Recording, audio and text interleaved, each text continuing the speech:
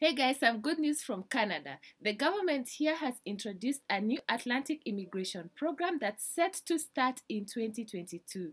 So if you have your eyes set out to move to Canada, you might want to stick with me until the end as we find out the details. This is Shaz on the Move, and on this channel I discuss matters travel and currently running a series on moving abroad. So if moving abroad is something of interest to you, you want to consider subscribing and turning on the notification button so that you don't miss any video updates. Now let's get into this. The official site for the Canadian government has just released some information on the Permanent Atlantic Immigration Program to attract workers and drive economic growth. How cool is that? This was released on 17th December 2021. They say that immigration is vital to the future of communities across the country, nowhere more so than Atlantic Canada. Over the past few years, the Atlantic Immigration Pilot has brought and retained thousands of newcomers to the region, and these new Canadians have helped communities thrive, businesses prosper, and the region's population grow.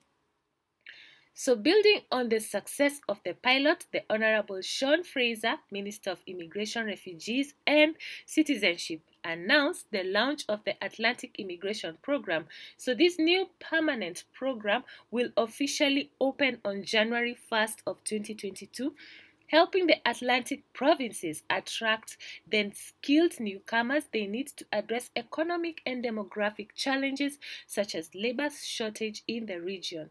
It was originally launched in 2017 and it has brought over 10,000 new permanent residents to Canada.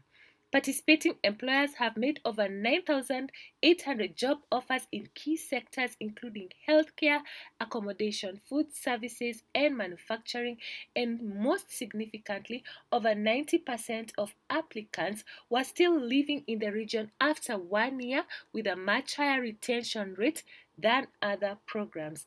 So the permanent program retains the three features that made the pilot a success, which was a focus on employers, enhanced settlement support, and a collaborative approach across all the Atlantic provinces.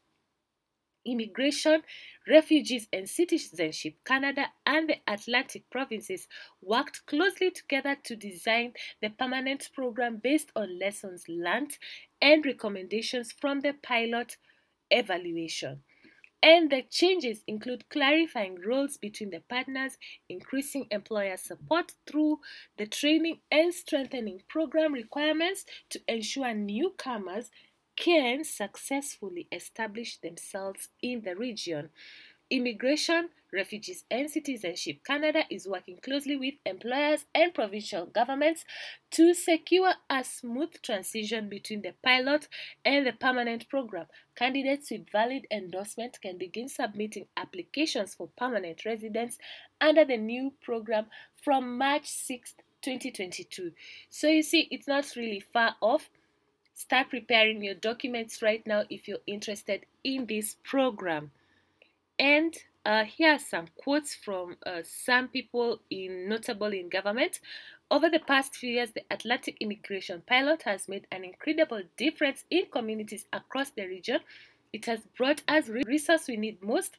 More people, they are skilled, they are young, and they are staying. Now we are doubling down to what works by making it permanent so we can continue attracting the best and brightest to our region and build a vibrant and prosperous future for Atlantic Canada. And Nova Scotia is also preparing for its next chapter of strategic growth and their goal of reaching 2.2 million people by 2060. The Atlantic Immigration Program is one innovative option that will help focus on their specific labor needs. And they are glad that the government of Canada is making sure that the program is here to stay. So those are some of the quotes from people in government from the various provinces in Canada. So these are the quick facts about this program.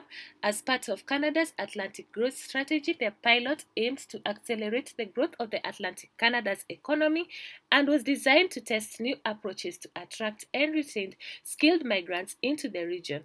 It responded to the region's acute demographic and economic challenges, including slow growth, chronic labor market shortages, and an aging workforce, and difficulty attracting and retaining immigrants. With at least 6,000 admission spaces available yearly, the Atlantic Immigration Program will complement the provincial nominee programs in each Atlantic province.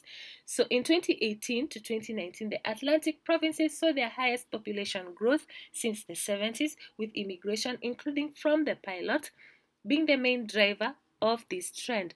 And the regulations for the permanent Atlantic program come into force on January 1st, 2022.